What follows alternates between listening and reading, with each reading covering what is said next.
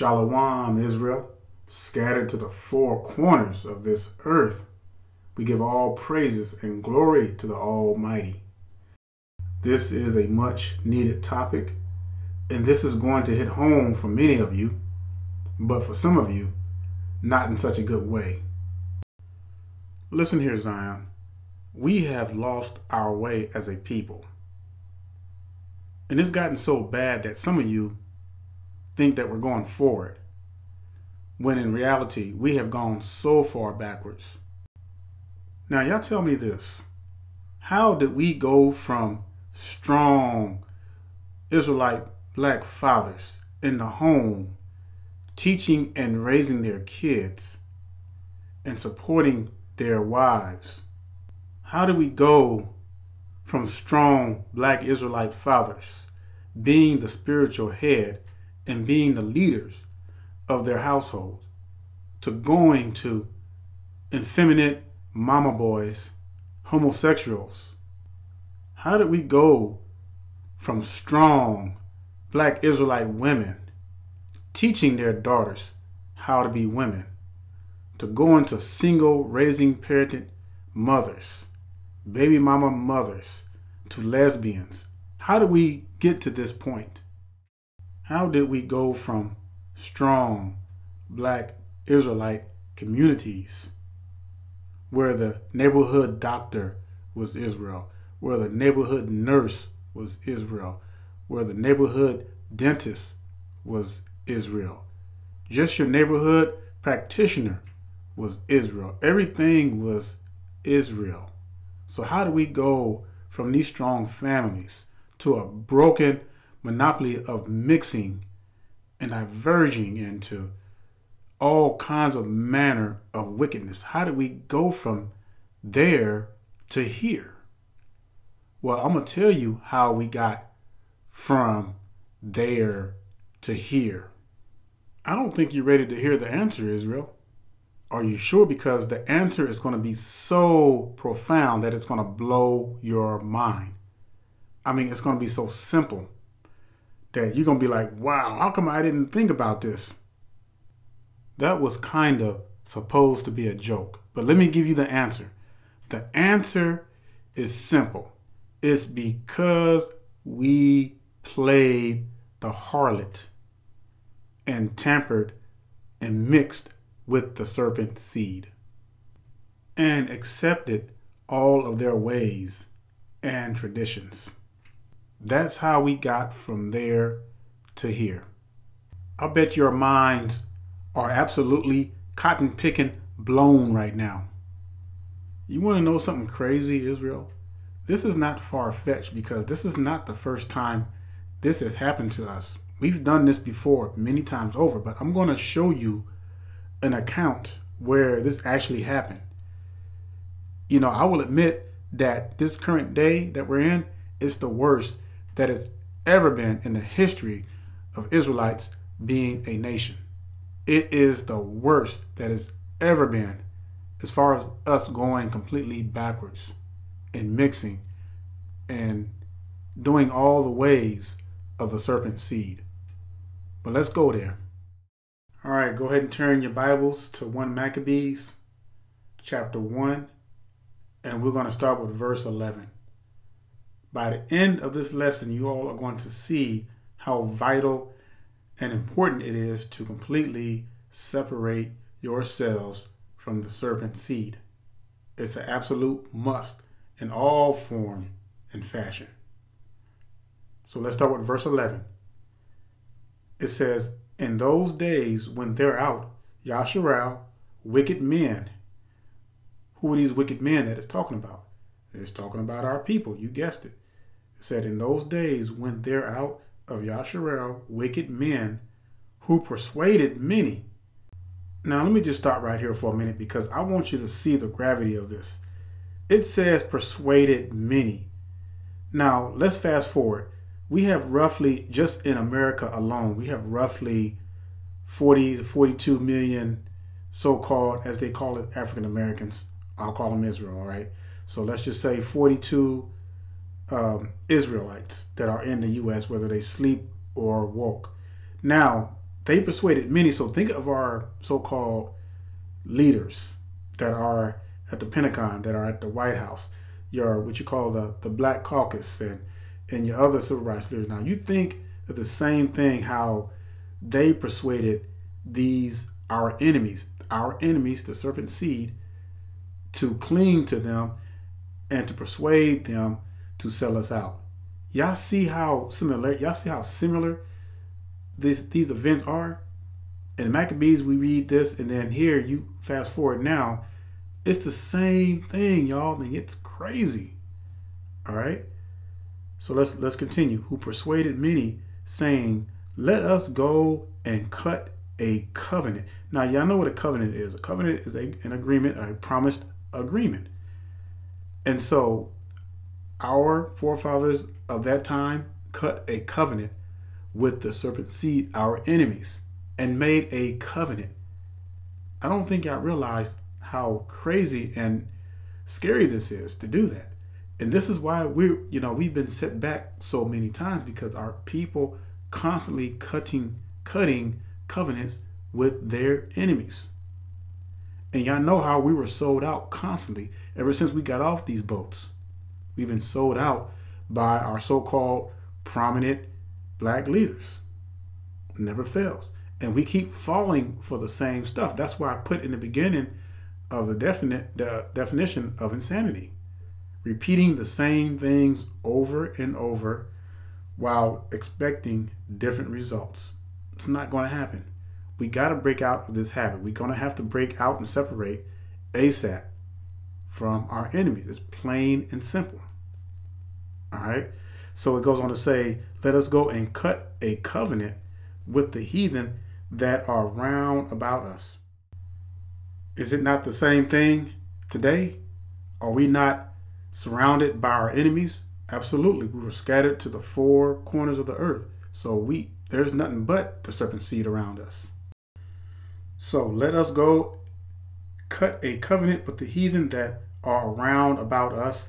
Now watch this. This is still verse 11. For since we departed from them, we have had much sorrow. Don't you just want to just slap the hell out of our people? I mean, that's crazy. You know what they're saying. So basically what they said is that we cannot live without the serpent seed around us. We love their ways.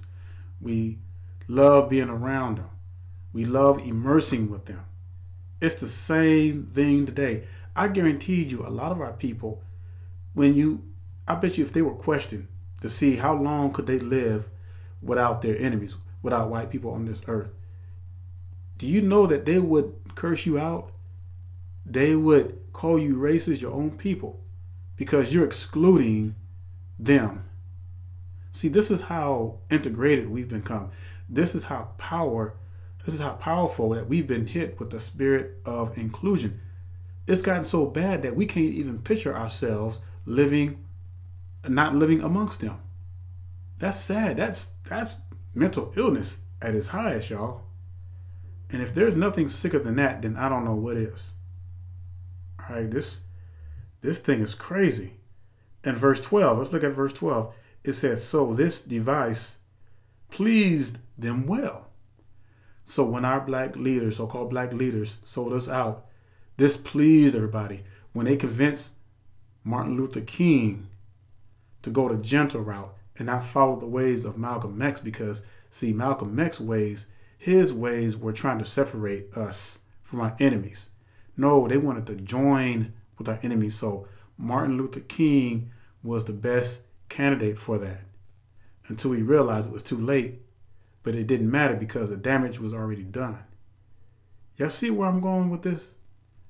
I hope y'all really see this, because this thing is so simple, but it's so profound, because our people are just hit with the spirit of inclusion and don't even realize it. That's the scary thing. And the sad part about it, I'm even seeing, we know the camps do it all the time. The camps been preaching inclusion with the other nations. They do it all the time. So, camps are a lost cause. So I don't even look at them as one body of Israel. I treat them just like I treat the heathens. because all they're doing is teaching the same thing the heathens are teaching. That's it, the spirit of inclusion. And I'm seeing a lot of other Israelite, so-called Israelite organizations too, that's also allowing the serpent seed to intermingle with them. But I'm just telling you because that's how prevalent it is. See, our people cannot go 5 minutes without the sight of their enemies. That's how delusional we have become. To even imagine a so-called black utopia would even be considered racist amongst our people, because we are so heavily hit with the spirit of inclusion that we cannot even think about a black utopia. There is no way. It's impossible to see ourselves as a people, as a power, and as a unit without the serpent seed being mixed in there some kind of way. That's how bad it is. All right, so let's look at verse 13 of 1 Maccabees chapter 1, verse 13. It says, then certain of the people were so forward herein that they went to the king, who gave them license to do after the ordinance of the heathen. Y'all hear that? License to do after the ordinance of the heathen. Now, this is going to explain it in the next verse, what that's talking about. Verse 14. It says, whereupon they built a place of exercise. What does it mean to exercise something? That means to practice it. So whereupon, verse 14, whereupon they built a place of exercise at Yasharaleim. Now get this. When they practice something, that means they're going to continue to do it. So it says, right, I'm going to read that again. Whereupon they built a place of exercise at Yerushalayim, according to the customs. Wow. According to the customs. What are customs, y'all? Customs are practices. Other nations have customs that they practice. And it says, according to the customs of the heathen. All right, now y'all know that this already opened up a can of worms, because y'all already know where I'm going with this now. So that means that everything that the Greeks and the other heathens were practicing, our people were joining in with them. Doesn't that sound so familiar? Fast forward today. You got your pagan holidays. Y'all know what they are, all your pagan holidays throughout the year. And you look how our people, they would even try to outdo the heathens, outdo the serpent seed, in trying to keep not their holy days, the days that the Most High has given us, but someone else's holy days. That's crazy, y'all. And y'all know how insane that is, to keep other nations' holidays, and you totally ignore the Most High's feast days and his holy days. But yet you will break your necks trying to keep the serpent seeds holidays. And you would be so proud of it. You would slurp that stuff down like gravy on rice. And the customs and the ways of the serpent seed will have you swinging on a pole like a hooker in a whorehouse. And you'll be enjoying every bit of it. It's so funny. I've had quite a few brothers that came to me with their situation as far as them marrying a serpent seed and having children by them, or not even marrying a serpent seed and just still having children by them. That seems to be the norm of our people. But the question that I always get is, what can I do? I didn't know about this truth before this happened, and now I know, I feel bad, and what have you. Well, let me say this, and this is the first thing I challenge people with, especially our people. Why is it that practically every nation on this flat earth deals with their own people, especially the Asians? The Asians are probably, in my opinion, the strongest family believing people of their own people. All right. Of course, whites, for the most part, the serpent seed they stick with. And when I say serpent seed, I'm talking about the non-melanateds. All right. All the non-melanateds. Whether y'all want to debate me on that or whatever, doesn't matter. But there were no melanated people when the Most High created Adam on this earth. And I can argue that. That's been a proven fact. So somewhere down the line, they came in. But getting back to this, is that a lot of times I challenge our people, Why is it that every nation can stick with their own people but us? Why is it that we are the only so-called race or group of people that for some reason just have to go out and marry the serpent seed? Why is it that we cannot stick with our own? Well, we know that this goes all the way back to slavery, but even further than that, because our people were doing it before. Every time the Most High rose us up as a people, for some reason, we started to lose our way. We started to lust after the flesh. And the next thing you know, we're serving their idols and doing everything that the heathens are doing. And this is where we always go wrong. I don't know what it is. If we're just born to be a home-born slave or what, it just seems like we don't get it. Goodness, I get it. We're stiff-necked people, but it's like the same things over and over. Something is going to have to give. All right. And this is why I named the title the way I did. Our people must absolutely separate themselves in all forms and fashions from the serpent seed, period. If you don't, it's going to be too late. So there's no excuse. So, you brothers and sisters coming up to me with these past relationships, you had children by the serpent seed. I can't have pity for you. I can't feel sorry for you, because the truth is the truth. Did we not learn from our grandparents to stick with our own? Did we not know this common sense? I mean, what else do we need? What, a sledgehammer to the back of the head or something to make us to understand? I mean, I just don't get it. And, we do it because, let's admit it, because of self-hate. We have been taught to hate ourselves so much that we can't even see our own melanin as power. We can't see it because we've been so brainwashed to believe that the lighter you are, the better you are. So our people go and they have babies with the serpent seed that don't look nothing like them because they hate the way they look. That's just, hey, if you don't like what I'm saying, nobody's forcing you to be here. Y'all know how I gets down. I don't do this for money. I don't ask for no charities. I don't have no PayPals and Cash Apps on my page. Y'all know the rules. Y'all know how I do. So hey, I'm not about views. Now let's look at the nail in the coffin of our people back in those days, as well as these current days. Verse 15, still in 1 Maccabees chapter 1, and we're at verse 15. And it says, and made themselves uncircumcised, and forsook, y'all hear that? And forsook the holy covenant, and joined themselves to the heathen, and were sold to do mischief. Let me read that again, because you're going to have to understand that. And I'm going to give you the main bullet and the reason why we must separate from the serpent seed ASAP, as soon as possible.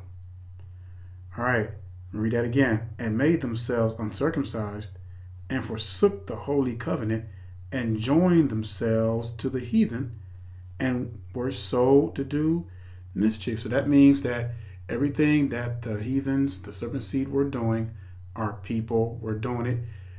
Fast forward today, same thing. All right. So why is it so vital that our people must separate from the serpent seed? Well, what happens when we begin to become like our enemies? We start to take on their customs and their ways. Simple as that. Now, this doesn't happen overnight. This happens over a period of time. Now, remember in the beginning, I said, how do we go from strong black families in the communities to broken homes and separated men and women and just warring against one another and all kinds of chaos? How did we go from strong black Israelite families to just complete confusion? Because we started to adapt the ways, we started to accept the ways of the serpent seed, therefore causing us over time to degenerate. That's right, I said degenerate. Degenerate is a process that takes over time. Doesn't happen overnight. So roughly 70 to 80 years in the making to where we are now. That's what it took to completely destroy our people. Because remember, the Most High says that he, in Deuteronomy, he will put a yoke of iron upon our necks until we are destroyed. We are not completely destroyed yet. And so the many of our people who are destroyed, they're going to continue to be destroyed. Now, we're not talking about the remnant. We're talking about the majority. The majority of our people who will not heed to the Most High. And we know that we're going to have to continue to go through these things. And I know some of you all are tired and are sick of tired of being tired. But this is what we're dealing with. We brought this on ourselves. All right? So what else happens? And the reason why we need to separate from the serpent seed. Well, we become too accustomed to them. We become too insensitive. We become to take on their ways, and we become just like them. Let me give you an example. Growing up in the 60s, 70s, and most of y'all who are older than I am, grew up before that, you know that homosexuality and lesbianism were not our thing. That was never us. We were never a greedy people running after money constantly all the time. We were never like that. You see what I'm saying? We picked those ways up from the serpent seed. We picked all of those ways up. And gradually over time, they crept on us, and we began to show a digress, and we started going backwards because we were a lot stronger back in the 50s, back in the 60s, and even in the 70s. And we're so integrated with the serpent seed is that when we send our children to their private schools, and then when our children are called niggers and all kinds of bywords, then you get mad and, oh, it's like 2022. Why this is still happening? Y'all act like y'all so surprised that these people are being racist. They're only being what they're supposed to be. We're the ones that always forcing ourselves upon our enemies. We're the ones who are constantly trying to get up in the crevices of their butts. And for some reason, we love it there. We want to stay there. We don't want to leave. We've gotten so comfortable in that position. We can't even see ourselves 5 minutes without being with our enemies. I mean, it's ridiculous. And what's so crazy is that many of you all are so surprised and devastated with the treatment of a lot of the Africans over there. Because some of them are our people too. So you can't classify them as Hamites because we have a lot of people mixed in with Hamites. So yes, there's lots of our people that are over there in Ukraine. And some of y'all were acting all surprised like, man, Ukraine is so racist. They treating our people like this and they're doing them wrong. Well, why are y'all surprised? That's what I don't understand, why people always act surprised when something like this happens. That's what they're supposed to do. They're supposed to take care of their own people. Why would you think that they're going to take care of our people that are over there? See, this is what we need to realize. And this is why the spirit of inclusion on us is so devastating, because we always think that other nations are supposed to take care of us. And that's our problem. We always sit around and wait for them to do something. Well, we don't have no black movies. You waiting on them to make some black movies in Hollywood? If they do make some black movies in Hollywood, it's going to be about slavery. It's going to be, they're going to throw some homosexuality in there, some lesbianism in there. You know how they roll. If we're going to do it, it's time to do it ourselves. We can't sit around and wait for our enemy to do stuff for us. That's so played out, y'all. But our people are still doing it. And this so-called black caucus they got at the White House is a joke. They need to line all of them up on a firing line and just kill them all off. That's what they need to do, because that's the only thing that they're good for, is death. The only thing that these so-called black politicians are doing is keeping our people in slavery and in bondage. That's it. That's the only thing that they're doing for our people. And after seeing all the mistreatment of our people in Ukraine, you still got so-called black churches praying for these people. And they ain't praying for our people. They're praying for the Ukrainians, the so-called Khazarians that are over there trying to rise up. And see, let Russia and Ukraine fight their own battles. This has nothing to do with us. But you know, our people just hit with the spirit of inclusion. They just feel like they just got to include everybody but their own people. And that's what I mean why we need to separate from the serpent seed ASAP. Because it's not doing us any good remaining amongst them. And you see the ways and the customs that we've have adapted as a people. We have completely saturated ourselves amongst the serpent seed. And really, there's no turning back. So yes, a lot of our people are going to have to be destroyed, but the ones who are faithful to the Most High, the ones who keep it real, who want to keep it all Israel, all Negro, those are the ones of us that are going to catch hell. But you know what? I'd rather catch hell for the truth than burn for compromising. That's right. It's time to stop compromising and stick to our guns and realize who true Israel is. And stop immersing ourselves with our enemy. Plain and simple. It's not hard to do, y'all. We just got to train our minds to do it. That's all. It's going to take some work. It's going to take some time. And I know that's hard for a lot of our people to do because they can't see themselves living without the serpent seed. It's almost impossible in their minds. But it can be done. You have to think a certain way. You're going to have to think royalty. The word says that we are above these people. We're not beneath them. We're not equal to them. We're above them. So look, y'all, we need to start getting back to loving our own people. We need to start focusing on our own people, supporting our own people. Plain and simple. And the only way that we're going to correct this thing is that we're going to have to hold our people accountable. Because before they can even begin to keep the laws, commandments, and statutes, they're going to have to wake up some kind of way. They're going to have to come to some kind of knowledge because as long as they're hit with the spirit of inclusion, they're not going to see it. Something's going to have to snap them out of it. And, you know, and the Most High has a chain of events that are happening, and hopefully it snaps them out of it. But we got to get out of that, y'all. There were no serpent seed, no non-melanated people upon the face of this earth in the beginning. They wouldn't have been able to survive anyway. So brothers and sisters, this is a must. We must absolutely start training our mind to separate ourselves from the serpent seed. And if you don't see how vital this is and how important it is, then you will never see it. You will continue to make excuses to have babies with the serpent seed and then justify your half serpent seed children, which are not Israelites. All right, the word is the word, y'all. You can't make this stuff up. So I pray that you take heed to this. I pray that you will see the light before it's too late. Because at the end of the day, we all have to answer to the Most High. And what we do and how we do it, it's going to be all up to you. So with that being said, I pray that you were edified, and I say shalom and stay strong.